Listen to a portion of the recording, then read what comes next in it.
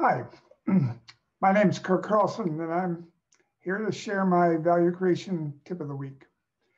And today I want to share a really important idea. It's fundamental to everything we do in value creation, and it's called the value proposition.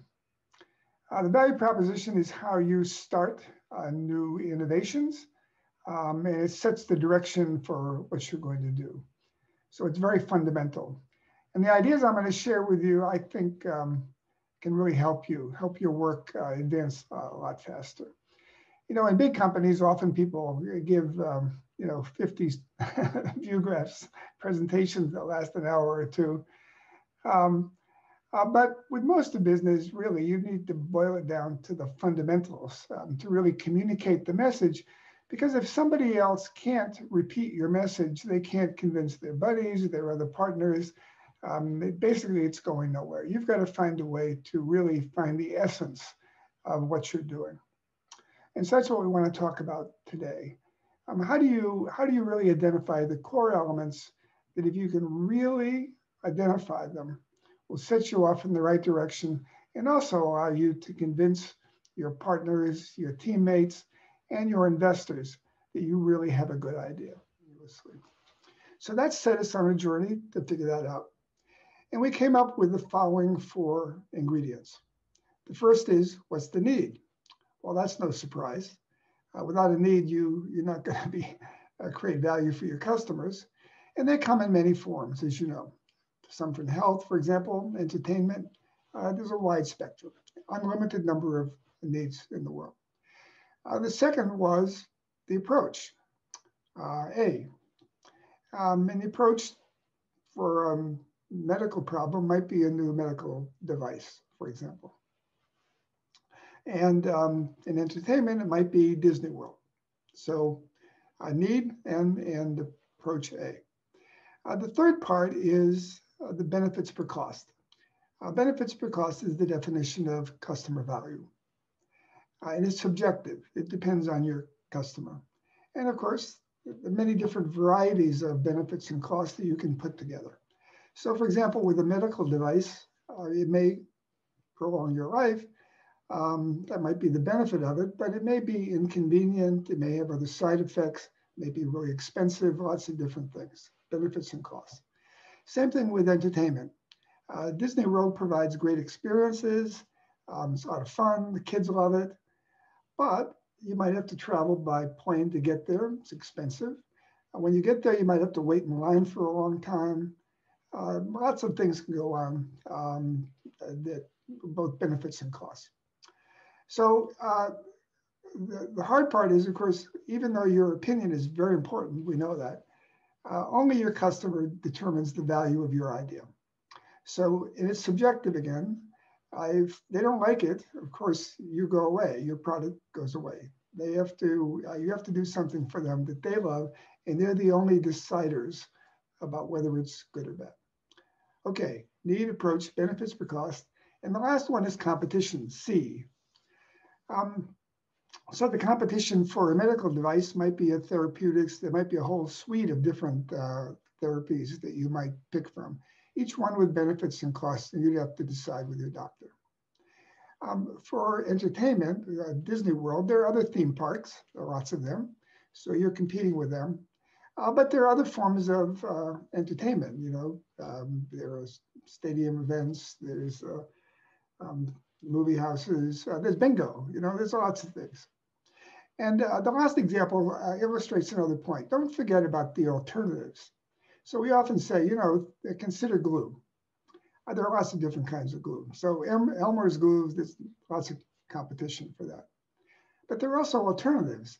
Glue is about sticking things together. It's like bonding things together. So the alternatives there are screws and nails and staples and even magnets, lots of different. So don't forget that.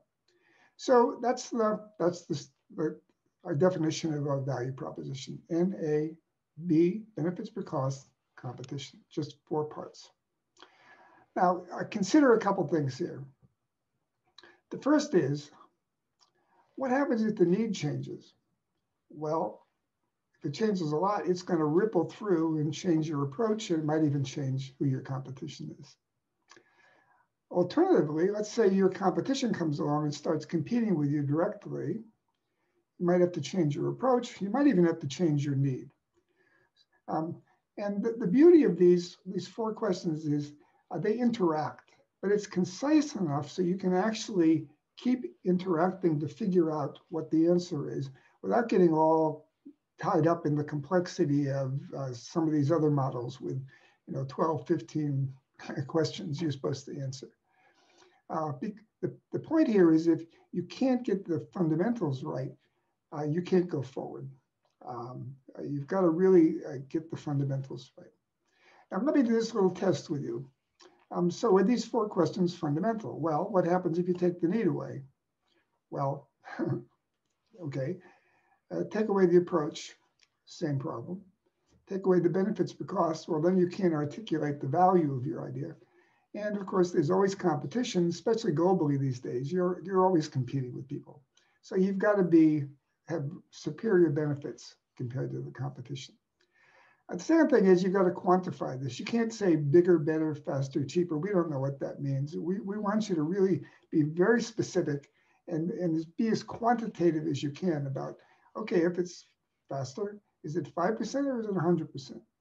5% might not matter. 100% may change the game. Who knows? So you've got to do that.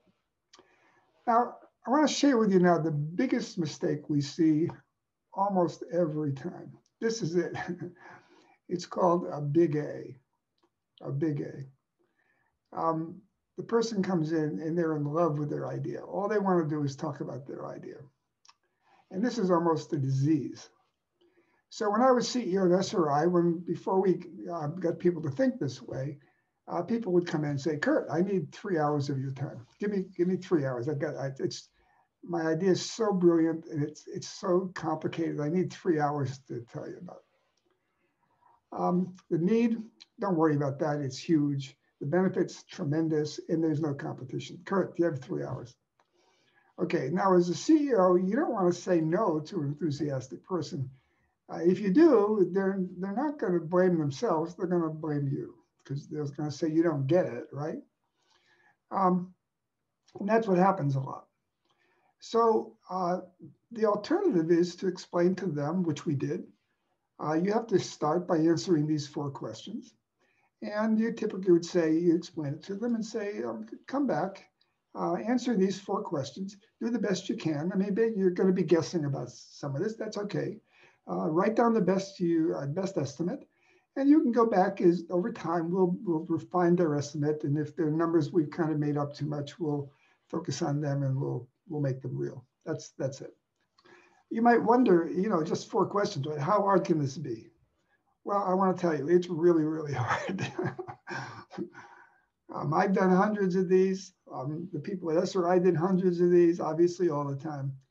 And I never got one right the first time, the 10th time, the 30th time. High definition television, which I worked on with my buddy Glenn Reitmeyer, we iterated that one hundreds and hundreds of times. And we not only had the technical problems, we had the business problems, we had the competitive problems, and we had the government to somehow convince to go in a certain direction. So we had to keep on refining our estimates of those because it was a lot to do. So that's my tip for today. In your value creation activities, I'd recommend you start using NABCs, the most fundamental questions that you can answer. It's not the whole story, but it sets you in a direction. And if you can't answer those 4 questions, you've got a problem because you may be heading off in the wrong direction. But if you can really be specific and quantitative and really take a lot of the risk out of just those 4 questions, you're probably going to be going in a pretty good direction. It really does increase the chances of your success. So that's the tip for today. Hope to see you again. And remember, it's through innovation that we can make the world a better place. I look forward to seeing you again. Bye-bye.